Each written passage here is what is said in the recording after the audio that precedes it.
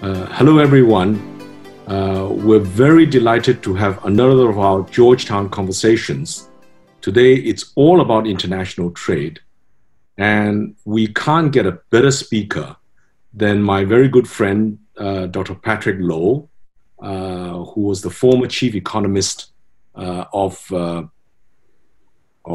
World Trade Organization. Patrick and I go back a long way because we were both at the World Bank together. He was on the trade side and I was on the finance side.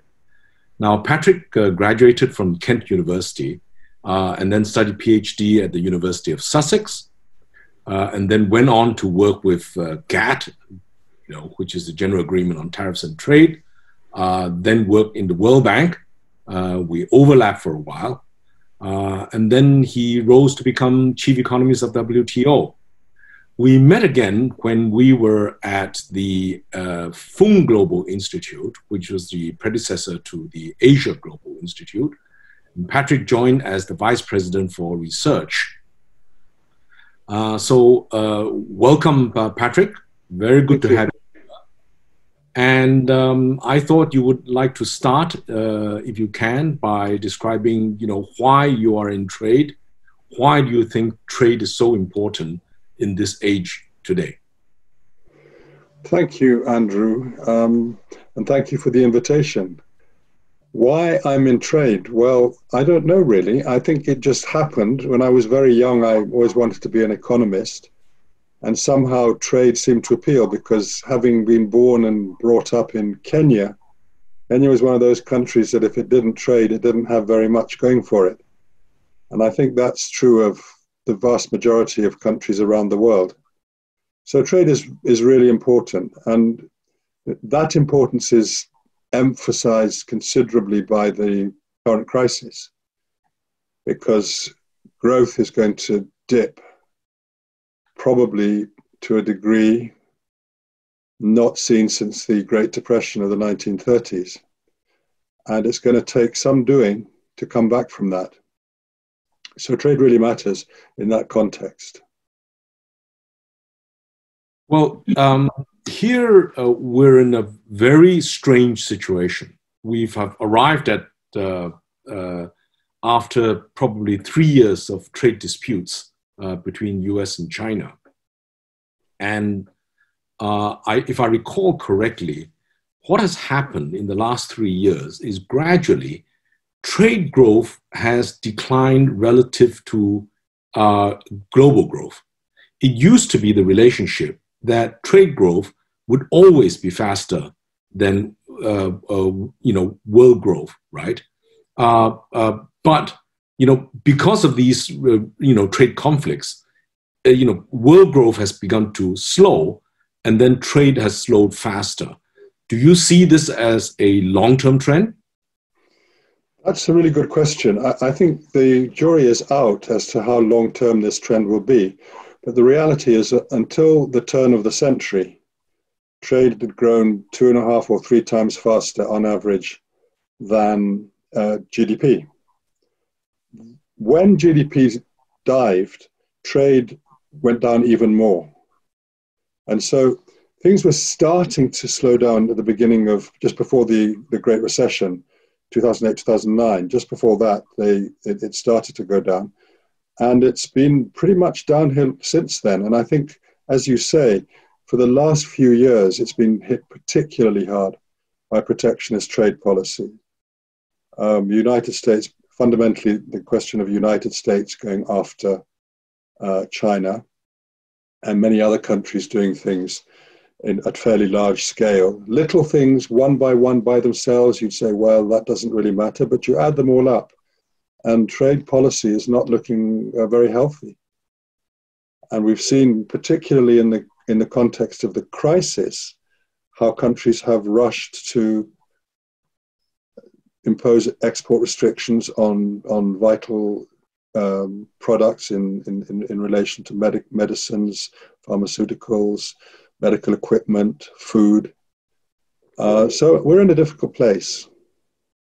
Well, the issue here is that trade was very good when China joined the WTO. And then China literally became the world's largest trading partner, overtaking the United States, right? Yes. China, well, there are really two supply chains in the world. You know, one in Western Europe and America, and the other were the Asian global supply chain. Yes. As we all know, Japan was the center, and then the center of gravity shifted after the Asian crisis towards the four tigers, and then so four dragons economies, and then the four tigers, and then it moved to China, and then China, because of its large scale, became the center of the global supply chain.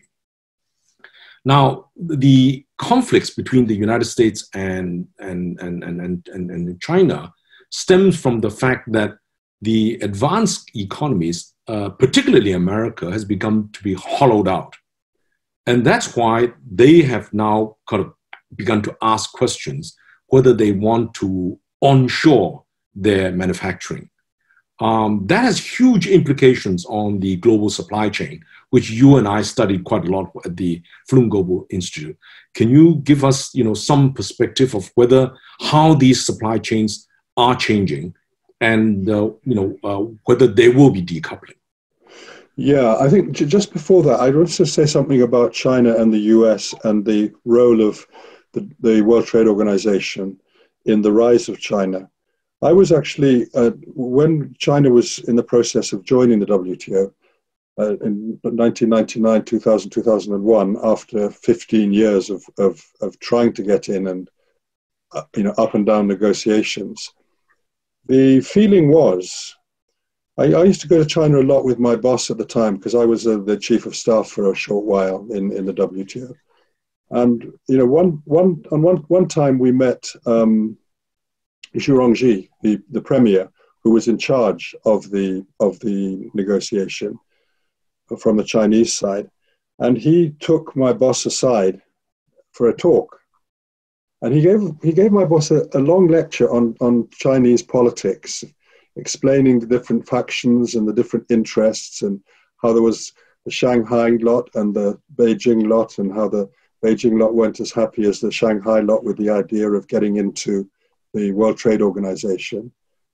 And he basically talked as if, and I think he genuinely believed it, and so did many other people. I don't think it was just a matter of Western arrogance. I think there was a sense in China that China was indeed going to converge around a market-oriented model. And that lecture from the premier to my boss was essentially designed to say, look, we are being asked to do a lot of things that no other country has ever been asked to do on the altar of joining the WTO. This is humiliating. This is difficult. I'm talking to you about this because I want you to go and tell the Americans and to tell the Europeans that they need to back off. Give us a break.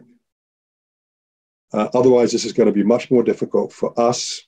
We represent the interests fundamentally based in Shanghai. We do want this to happen, and they were making it more difficult. So my boss goes back to Geneva, and he calls up the senior trade officials of the US and the EU and relays this conversation. And they like my boss, and they're very polite to him, but they basically tell him that it's not his business.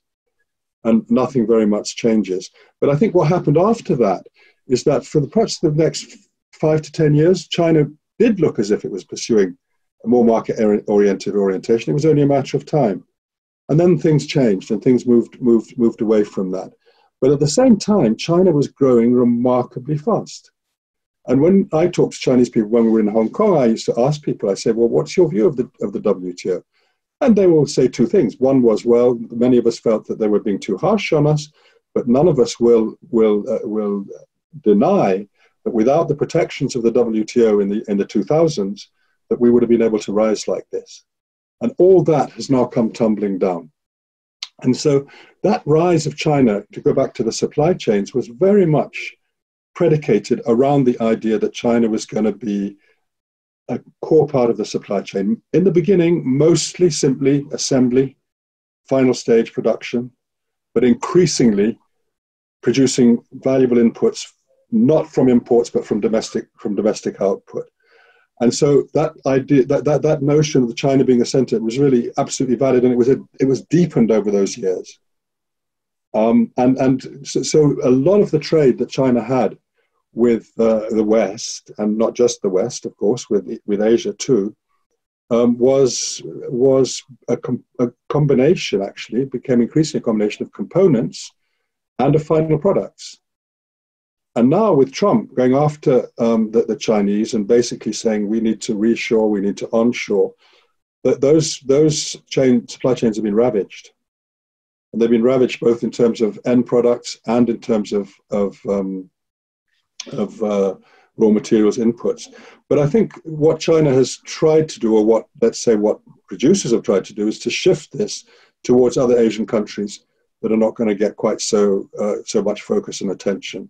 So you've seen things going to Vietnam and other places. So there is that, but these are on much shrunken bases of economic activity. Not least because if you put trade restrictions on, they will restrict trade regardless. And so I do think we see a shifting away. We will see a shifting away of that rather dominant feature of international trade, with what in the old days used to be design in the West, production in the East, consumption in the West. And I see supply chains shrinking. I see, for example, more localization. So Eastern Europe will probably benefit from this in the context of the European economy. And there will, of course, be limits to how far the United States can reshore and remain efficient and dynamic. So it's not just a geographical shift. It's also going to have real implications for long-term growth. Right. Patrick, the reason why China joined the trade, WTO, was because there was consensus domestically that opening up trade would provide tremendous amount of jobs, number one, open up to new ideas, new technology, welcome foreign direct investment, and then the learning of that foreign technology, manufacturing skills, distribution, etc. And China, I think everyone would agree, gained a lot from this, right? Yeah. Now, from the global perspective, I think the world prospered also by getting cheap goods. Enormously. But where the trade seems to have the trade theory, free trade in physical goods, very little people argue against. But where the downside of globalization people complain about is that, number one, the middle class, the blue-collar workers, and then later white-collar workers started being hollowed out, right? Because the production moved to cheaper economies. Now, so the arguments within the United States of reshoring, onshoring again, is basically to provide jobs again for the middle class, right? That's commendable, but the question is whether it will work. So there are really two questions to this. The first one is that if trade continues to meet protectionism in the advanced markets, I don't think Europe wants that, but Europe also has its own protectionist for agriculture and other issues.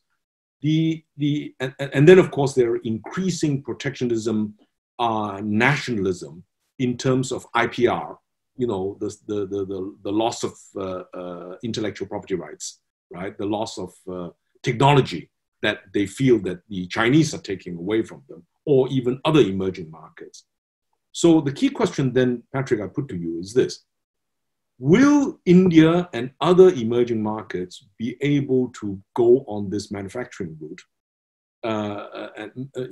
manufacturing and then trade route? Because if they don't provide enough jobs for their own economies, they're going to have some big trouble on their hands. So, this is the first trade issue. Then the second trade issue, which is the more difficult one, which we both of us studied, is the very complicated role of services. Everybody agrees, free trade in goods virtually no disagreement. What's your view on the services side? Yeah, I mean, on the first question, depends how well the say China and India. It's notable how much China relies increasingly on its domestic market. Right. And I think that is a phenomenon that we'll be observing in India as well. So to the extent that they can reduce their relative trade reliance, they can mitigate some of that impact.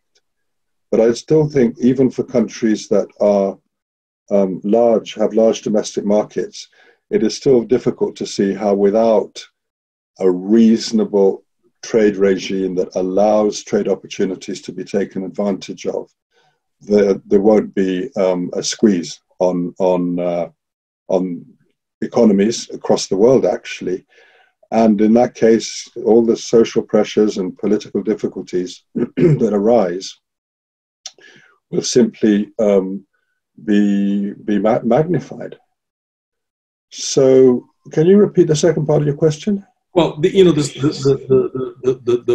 second question is, what about services? Where will services? Yes. Well, services is really interesting. I mean, that was what I was focusing on when we were together in Hong Kong. My research was really directed towards services. The fact is, services are more protected and they're regulated in a very different way.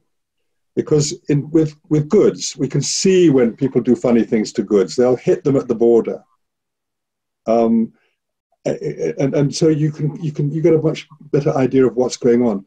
With services, because services are delivered in different ways, are transacted in different ways, it's much harder to see what is going on. And there's an awful lot of hidden protection. The degree of protection of services is much more intense. And yet, as economies grow richer, they become more and more service dependent. If you take a global average, 70, 75, 80% of output of GDP is services. I mean, what does that tell us? And trade, we've always thought that trade, there's such a thing as non-tradable services, but actually, with modern technology, and when you measure services correctly in terms of their input value into goods as well as into other services, services are well over 50% of the content of trade. So as the services component increases, and as the perception of penetration of service sectors becomes more widely appreciated, the kinds of things that happen to services become magnified. I mean, let's take the example of Hong Kong. I used to be a little bit mischievous whenever I went to meetings with government officials because Hong Kong officials would get up and say, we are free trade. We are one of the freest traders in the world. And I would say, yes, that's true, but you're not free trade. Look at how you treat services, particularly professional services. Or take the Philippines. In the Philippines, if you want to be a lawyer, you have to be born in the Philippines and you have to be educated in the Philippines. Otherwise, you can't be a lawyer.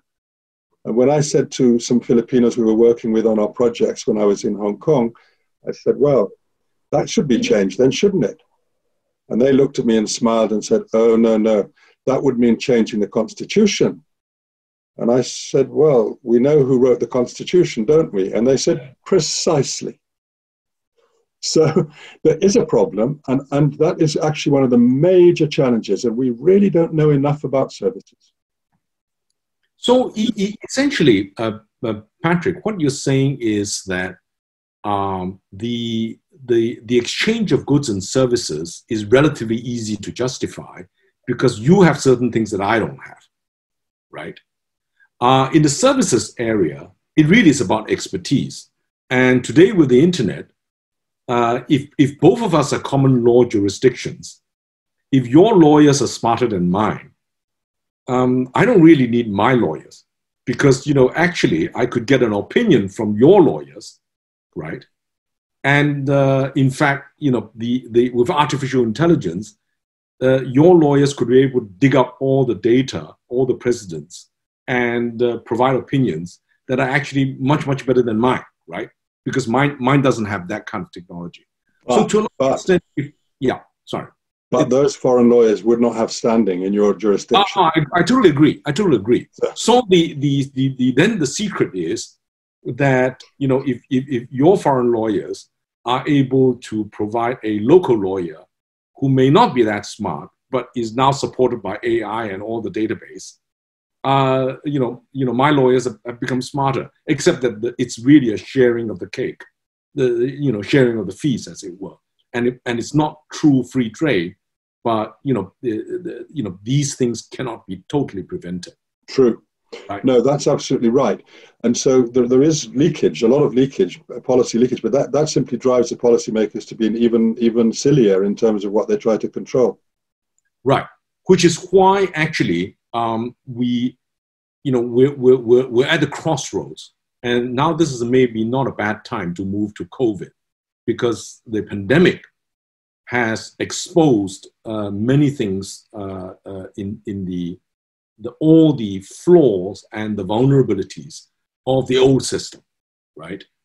And as we've seen with the protests in America, it has sort of blown up all the social inequalities, right? Those people, the minorities, those people who are less privileged, the African Americans, they are more likely to die.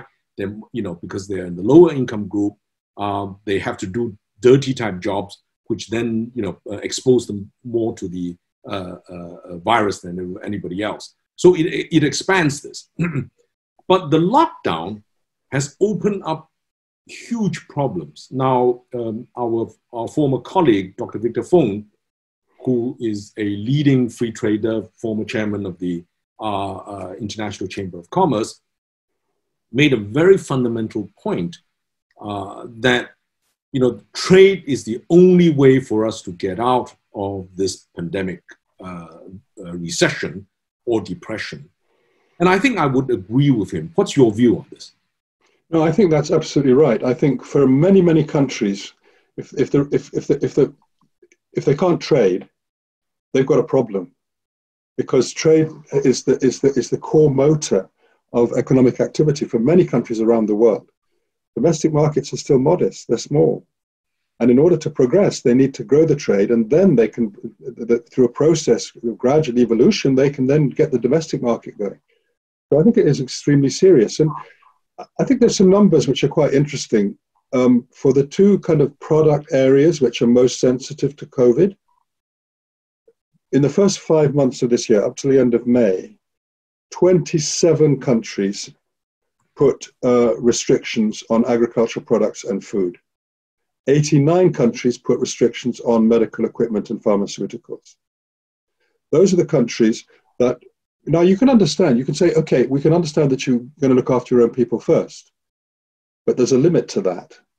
And there's really very little that the WTO has been able to do to demarcate what is legitimate in terms of export restrictions in order to look after your own people, and export restrictions which simply deny others the possibilities of managing. And the other side of that coin, which is also quite interesting, is that countries that are food dependent and dependent on imports of medical equipment and pharmaceuticals. So in the first category, for food, 36 countries have actually liberalized their markets. They've opened up for imports. They've reduced tariffs. They've reduced red tape. And in the case of medical supplies and equipment, 101 countries have done that. So you have these two sets of countries, one who are seeking to open and the other who are seeking to close. And it would seem from a WTO perspective or from an international cooperation perspective that a natural outcome of this could be that countries that want to restrict exports take commitments not to do that, and countries that are opening their markets take a commitment to not close them again. And then you have a nice combination of interests that would benefit trade, and along with increased trade, all the benefits that go with it in terms of jobs, in terms of incomes. But here we have a tension, because there's this little word called resilience. Okay, we all want resilience. We all want resilience to deal with COVID-19. But it means different things to different people. There's one set of people, and they tend to be the nationalists, for whom resilience means don't trust those foreigners. We've got to be self-sufficient. We've got to be able to do everything for ourselves. And for the others, resilience means international trade cooperation on the basis of certainty and trust. That's a clash of civilizations. That's a clash of ideas. And it's not clear who's going to win. And that's why the WTO going in the next few months is going to have a very difficult job on its hands, because they've just lost their current head, and now they're looking for another one. What kind of person will they get, and what capabilities will such a person have to bring together these interests, to get back to the old idea that there are mutual benefits from trade? It is not a zero-sum game. It's a positive-sum game. So how to get people into that place? We're really at a bit of a crossroads, and COVID-19 has truly helped to create that. And I think the other thing that's important about the aftermath of COVID-19 is that we're not going to go back to where we were. Some fundamental things are going to change. After a decade and more of lax monetary policy, money sloshing around, interest rates pretty much at zero, there's an awful lot of flab, awful lot of inefficiency in many economies. And when it comes to recovery time, there's going to be a real issue as to whether that kind of flab is affordable. So companies are going to tighten up. And there are estimates that suggest that the number of jobs that will just not reappear even when the economy has started up could be as high as 40%. That's a horrifically high figure. I hope it's an exaggeration, but that's going to change. And then there are some structural changes as well. Working from home turns out to be quite a nice thing. Something like 80% of workers potentially could work at home in some economies because they're not on production lines. So if a lot of this happens, what's that going to do to the transport sectors? What's that going to do to the real estate sectors? So I think there's all sorts of shifts in what will be the normal outcome. The sort of new normal isn't going to be like the old normal. And that is going to put another pressure on governments to do the right thing and to stay open and to recognize that no country can deal with these crises by itself. Everyone needs other countries. However independent they think they are, or however self-sufficient they think they cannot do it alone. So how to get that message across, and how to make sure that, notwithstanding all these challenges, there is a way forward. I think the other thing, which you know a lot more about than I do, is the financial sector going to step up to the plate? Are banks going to lend? Is there going to be a financial crunch? Right. I totally agree with you, but we can have a separate conversation about the role of finance in this. But the crucial issue that you've brought up here are two things, right? Firstly, the WTO is now facing unprecedented changes, right?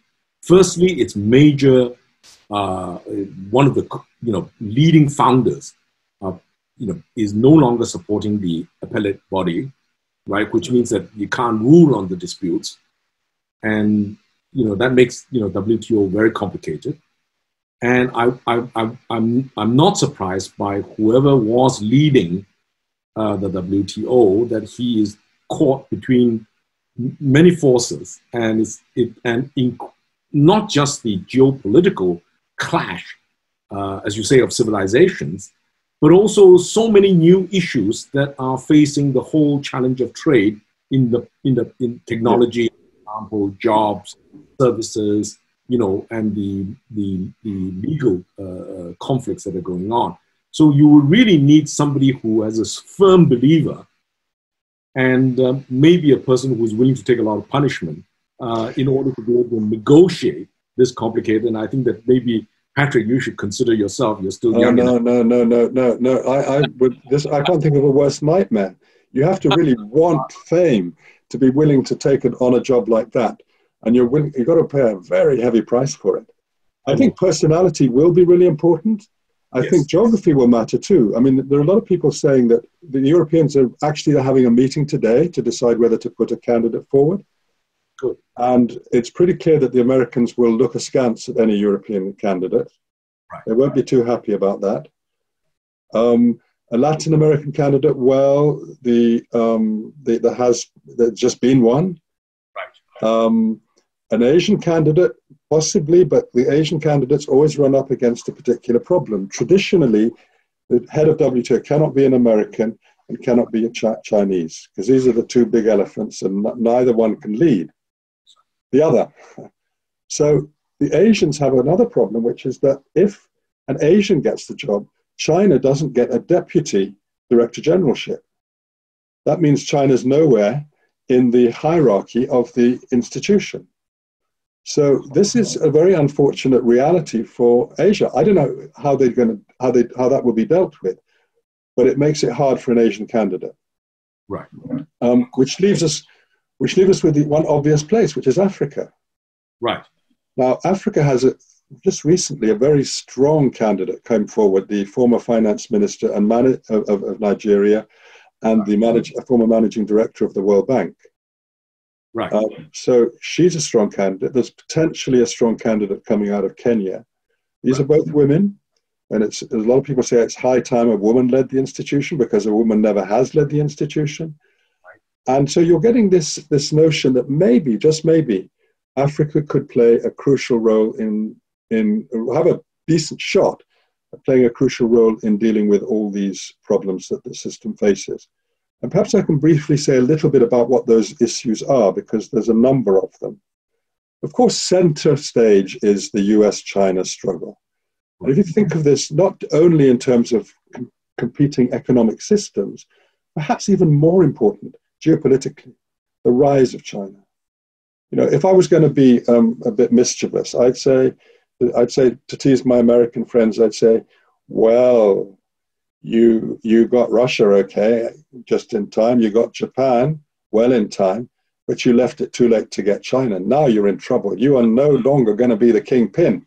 What are you going to do about it? And so there is that whole element there. And a lot of the kind of discussion in the United States is just naked nationalism.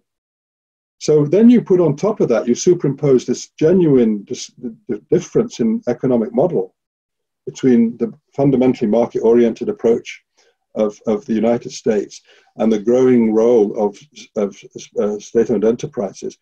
Now, some people, and this is one of the big things that the new Director General of the WTO is going to have to face. It's all very well for the West to say, let's get China to look more like us. This is ridiculous. It's not going to happen. But what has to happen is that the rules have to be fashioned in a way that can accommodate these differences and still ensure there are mutual gains from exchange. That is going to be a huge challenge for the incumbent. So you put the economic models and the geopolitics together, and you're going to need a pretty smart diplomat, politician in that job. Maybe it's too much for anybody. But then behind all this, there's a whole lot of things that have been going wrong with the world trading system. And you need an institution why do you need an institution like the WTO? You have to have pre-commitment. You have to have a degree of certainty. You have to have a degree of trust. Those are core elements in exchange among sovereign states. And they have been systematically eroded over recent years. The WTO has lost its negotiating function. In fact, the WTO itself, which was established on the back of the GATT in 1995, has never had a proper negotiation. It's had a failed negotiation, and it's had a few results which have been positive, things on trade facilitation, on high-tech products. But basically, it's lost its negotiating function. That has to come back. And negotiations require an understanding that there are mutual gains and that word again, trust. So that's another thing. Then the Americans, because they've been very unhappy with the dispute settlement system, the Americans have always got an issue over sharing sovereignty. They have basically closed down a very important part of the dispute settlement machinery. See, the WTO has its three pillars. it negotiates, it administers, and it settles disputes. And if you take one of those pillars away, we've already lost, at least temporarily, the negotiating pillar. Now you take away the dispute settlement pillar, and what have you got left? Something that won't stand by itself indefinitely. So that's the crisis.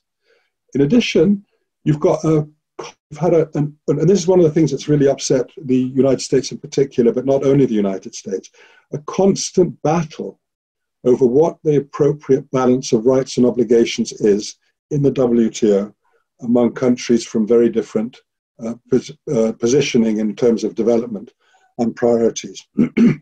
We call this special and differential treatment. What is the appropriate disposition of special and differential treatment? What should different countries be obliged to do? And one of the big complaints that the Americans have against the Chinese is that China says it's a developing country, and that supposedly this gives it access to all sorts of rights that it wouldn't have if it was not called a developing country. In practice, this is a bit mythical, because China does not have any very significant special rights that are respected and which it takes advantage of. It really doesn't. So this is again part of the myth, but there are many countries where this is not mythical and where there's a real need to understand what the appropriate balance is and for countries to buy into that balance. So that is a major problem as well.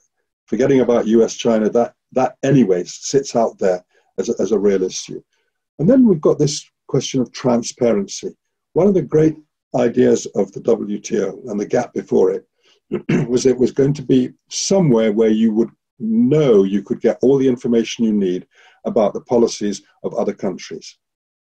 But if they don't notify those policies, you don't have that information. And there's a serious lapse in just about every country in observance of their obligations to notify their trade policies. And then we have the other big, I think this is the last really important point that needs to be resolved. Unlike the United Nations with its power-based Security Council and its voting, the WTO and the gap before it have always been consensus-based bodies. So everyone has to agree before something can happen. Well, that is a millstone round the neck, because it's not difficult for a consensus requirement to become a veto. All it takes is one country to get up and say, I don't agree. Now, in practice, if that's a very small African country and it stands up and says, I don't agree, it'll get arm twisted and bullied into submission. Nevertheless, that's the truth. But nevertheless, it's a really tough way of doing business. And so the reason that the WTO has been, or the GATT WTO has been as successful as they have, albeit a qualified success, is because they have managed to maintain a fundamental principle, which is non-discrimination. What I do for you, I will do for everybody else. Obviously, there are exceptions, but they are controlled and understood exceptions. Special and differential treatment is supposed to be one of those. But if you get rid of consensus, is there not a risk that you throw the baby out with the bathwater and you no longer have anything like non-discrimination as a founding and as a core principle of the system? So there's an attempt to get around that by saying we're going to have agreements that do not have to be approved of by everybody. As long as they're non-discriminatory, we can have agreements that are only applicable to a certain number of countries, the ones that want to sign on. And things are moving in that direction. But the dynamic of that is very difficult, because if a large country says, I'm not interested, you won't get an agreement. So even with that system, which is a way of getting out from under the veto, you still are severely constrained. So with all that, I'm probably talking too long, but all that kind of signals just how difficult international cooperation is right now in matters of trade. Well, thank you very much. That was a terrific summary of some very, very complex issues. If I may put it very simply, I mean, trying to summarize what you're trying to say is that, the functions of negotiation, administering the rules, and then, a settlement of disputes is a major governance structure over the world. And it has succeeded. WTO has succeeded because it was very consensus based. It wasn't. There was no Security Council of Big Five, making all the vetoes or whatever, or just doing a deal amongst the Big Five, right? But the reality, of course, is that amongst the Big Five, or even amongst the Big 10, if one big player says no, it's a de facto veto, right? So even though the mechanism doesn't exist, the question is that in international relations, if the big players don't agree, the rules have difficulty being implemented. And when you get more and more, finer points, even as you say, if you try to get the rules, but the rules become weaponized, that means I'm using the rule against you, right? And if you're a small economy, you don't have much clout, and then you feel, you're not being fairly treated, and that, creates even more dissenting within the system. So, that's extremely helpful because, for someone new to trade, it's very difficult to get advice like that and understand how the big power plays, affect also the governance system. Let me, spend the rest of the time asking something that you're doing recently, which I thought was fascinating. How do you do this capacity exchange using new technology? Yeah, this was not, of course, my idea. But when I was in Hong Kong, well, actually before, when I was in the WTO, there was this person who came along to see me, and he had this model, which actually has been worked on by some pretty prominent economists over the years. And the idea is, let's go back to basics. Now, if we go back to Adam Smith, and the idea that the barter economy is impossible because it requires a double coincidence of wants. This model actually takes the concept of barter, but understands it in a different way from the way that Adam Smith did. Barter isn't about a double coincidence of want. Barter is essentially about a system which runs on credit. So transactions could be sequenced through time as long as there was trust. And in small communities, historically, there was trust. There was knowledges of value. There was a kind of consensus about price. And more or less an understanding that markets would clear. So it's a kind of mutualized entity, which essentially will try to set up those core conditions in order to allow a form of barter, which is the utilization of underutilized capacity for exchange. Now, if the market is thick enough, there are enough goods and services on the market, and there's a reasonable understanding about price, all you need to fire that market up is that a few people get credit. And then velocity will make sure you get a massive number of transactions on a small credit base. And so you have a medium of exchange, but it's a medium of exchange which doesn't have, is not a store of value, and it's not interest bearing. It's something that you have no reason to hold other than to transact. And this is called an eco, which is a capacity exchange of capacity, essentially, obligation. So I take my capacity. I've got a spare capacity. Let's say I'm a lawyer. I've got spare capacity. I need air travel, so I can take my legal fees to the air company. The air company will give me free travel. So that's a kind of crude and rather simple example. But you multiply that, and then think about what it is you need from the financial system, and it is a lot less. What you need for this is essentially a private mutualized organization. It would be backed by grade A creditworthy companies who would basically be the governing authority. You might want to have governments in there too, if they want to participate in the market. But essentially, it's a closed system which reproduces the conditions that you needed in olden times to have a credit-based system of exchange, which is another word for barter, actually. So that's, in very crude terms, what this model is about. And COVID, there's always going to be an opportunity in a crisis. COVID is providing an opportunity possibly for these arrangements to take off. There's quite a lot of interest from a number of governments in seeing whether this is a model that could play a part in recovering, in getting recovery and getting output going again and getting consumption going again. So that's essentially what this model is intended to do. It's intended to ensure that the financial system is not in charge. It's the real economy that is going to make sure that things happen as they should. The financial system will be where it should be, which is a servant of the real economy. Yeah, you really raised some very fundamental points here. I think it's extremely creative, this idea, right? First of all, we used to trade what we have, right? If I have got a bicycle and you've got dollars, I can sell that bicycle to you. But if you've got excess capacity, that means I not only can produce 50 bicycles, I've got spare capacity to produce another 30. Yeah. So at the present moment, I'm getting 0 for that 30 that I can't sell because I don't know where the demand is. But that's some value to me.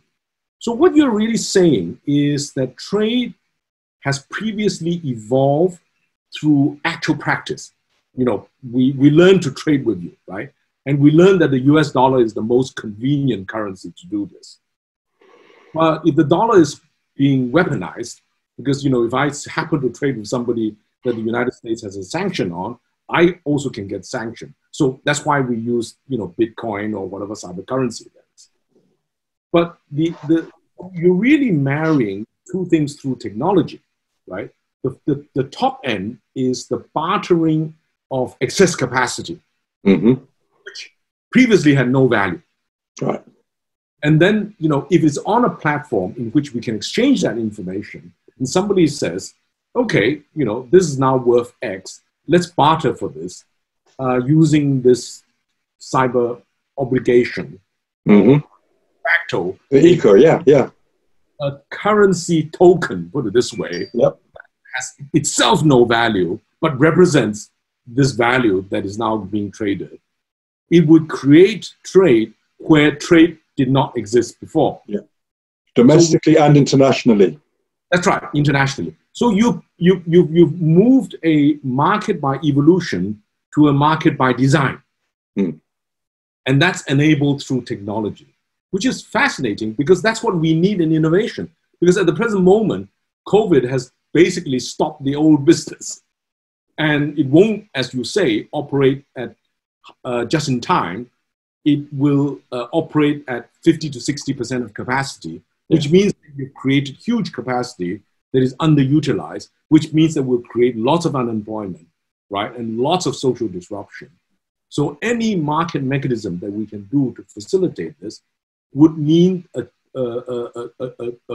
game changer, and to some extent, it opens up new ways, to do trade in a very, very different manner. And of course, because it's based on this notion of exchange of value, it's actually it's got general equilibrium implications, which means that market's clear. That's right. No. I think this is terrific. I mean, we really think that this is a right way to go.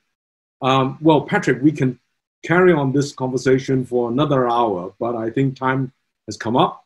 And I really do want to thank you. I think the students of Wawasan Open University, the partners of the Georgetown Institute of Open and Advanced Studies, are very grateful for you for sparing the time to exchange views and have this conversation. Thank you very much. It's been great reconnecting with you, Andrew, and thank you for the opportunity. I've enjoyed it. Great. Thank you very much indeed.